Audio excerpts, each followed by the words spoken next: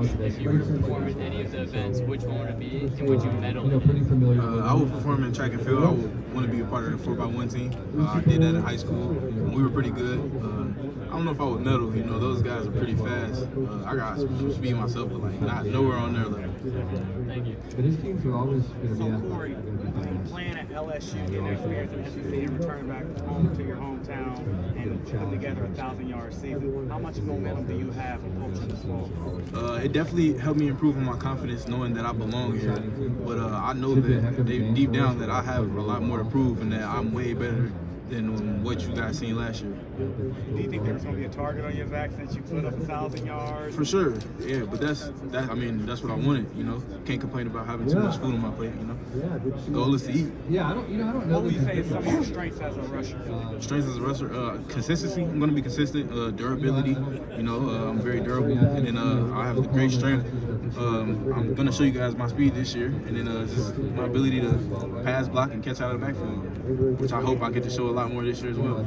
Any areas of your game that you want to improve on? Speed, like, you know, guys thought I was slow last year, which, I mean, I feel like I wasn't, but, like, you know, got to finish my runs, and I feel like I'm going to have the opportunity to show that this year, that I can finish runs.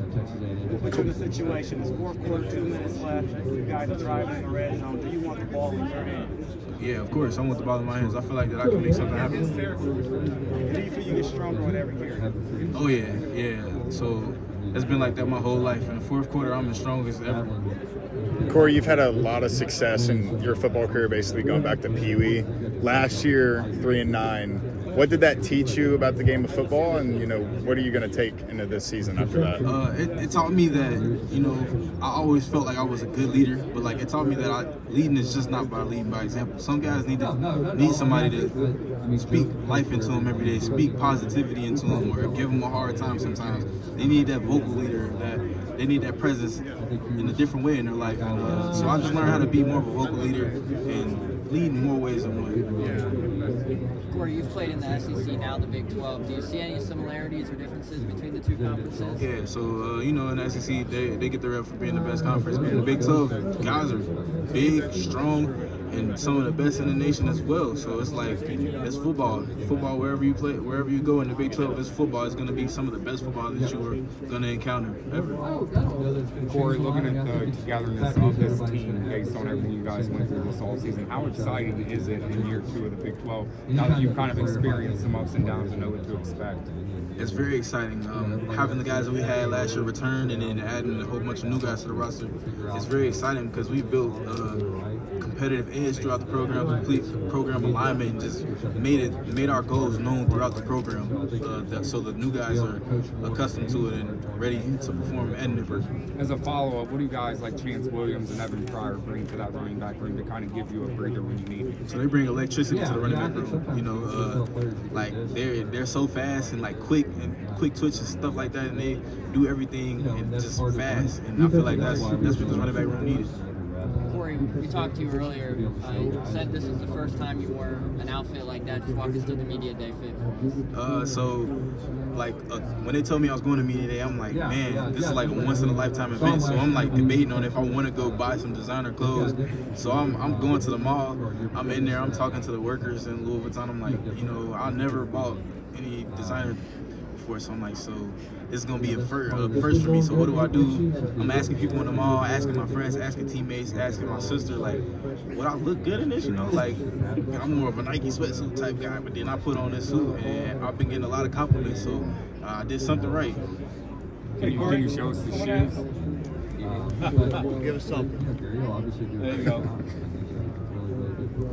There are 3 guys that transferred away from Cincinnati and are on UCF's roster now. Does the fact that your former teammates are now on a team you're going to face, does that affect you in any way or motivate you?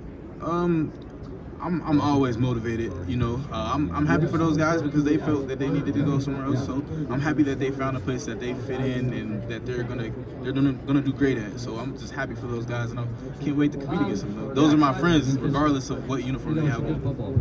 On the flip side of that, you faced Jared Bartlett last year. Now he's suited up in the same uniform. uniform as you.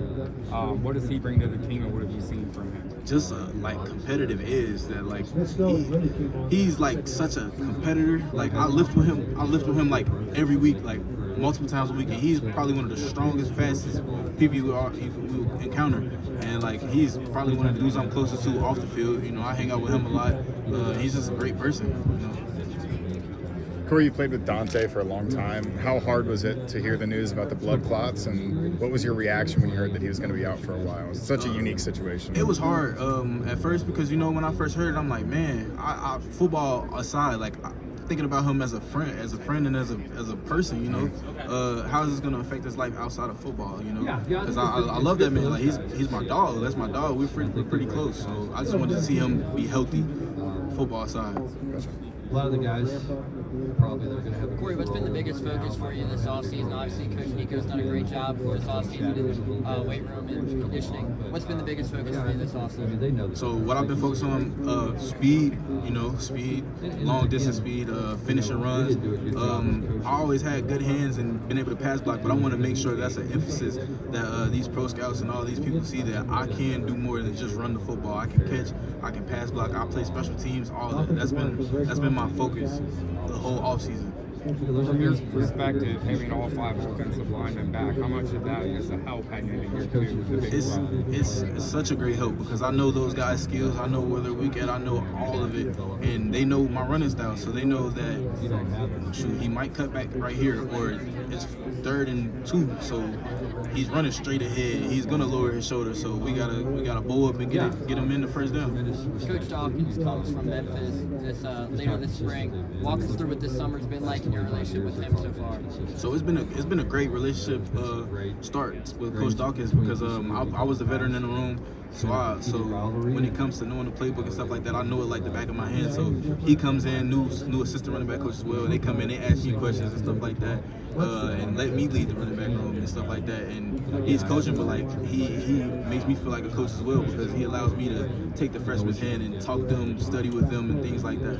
One more for Corey. Kind of going off Neil's question about developing speed, what specific workouts are you doing in the weight room or on the field to just get that extra tick of speed, that breakaway speed? So it's strength. Like you got to strengthen those small muscles, those quick twitch muscles and things like that. It's not just people think it's just like you got to sprint fast, run fast, but it's so much more than that. And I feel like we've been doing yoga and all that kind of stuff, just flexibility and all that kind of stuff. And I feel like we've been doing a great job at that. Like a lot, not just me, but like a lot of guys on our team have gotten a lot faster. Thanks, Corey. Thanks, Corey.